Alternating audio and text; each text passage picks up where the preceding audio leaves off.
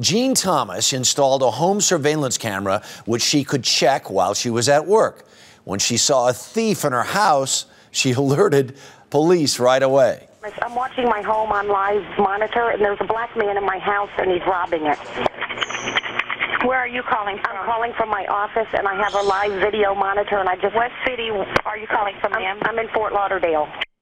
And Jean Thomas joins us from West Palm Beach. Good morning. Good morning. How are you? Really well. So we should explain. So you called 911. How many 911s did you have to go through before you finally got the right police department? Well, I was in Fort Lauderdale, so I got the Fort Lauderdale police first. They then transferred me through to the Palm Beach Sheriff's Department, which then transferred me through to the city of Boynton Beach. Okay, all right.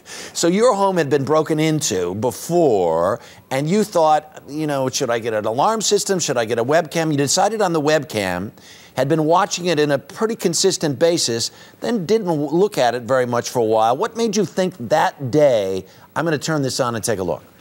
All of a sudden, I had a strange feeling something was going on at the house. You know, a sixth sense was happening. I didn't know. I thought maybe my dogs were doing something that they shouldn't have been doing. So I thought, you know what, I'm going to catch them in the act of whatever they're chewing up or destroying. So I then turned it on. I hadn't looked in 3 months.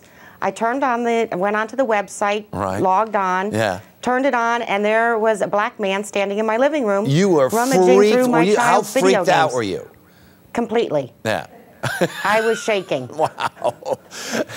So you see, I mean, this is a lot that you are looking at a live picture, and these guys are just wandering back and forth. Yeah. The cat is sitting there looking at these guys. First.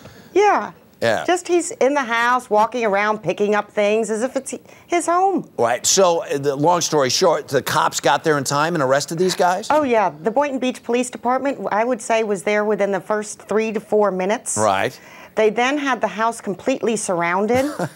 Evidently, according to my neighbors, they had 18 police cars. They had the SWAT team. Right. You would have thought that the Federal Reserve was under siege.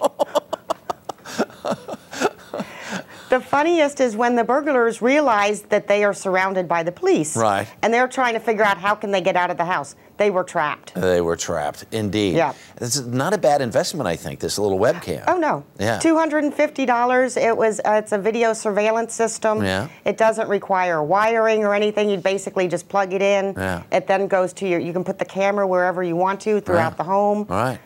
You can add up to 4 cameras on the system. It works out great. Yeah, and you should probably show this video to your dogs so they know that you are, in fact, in charge.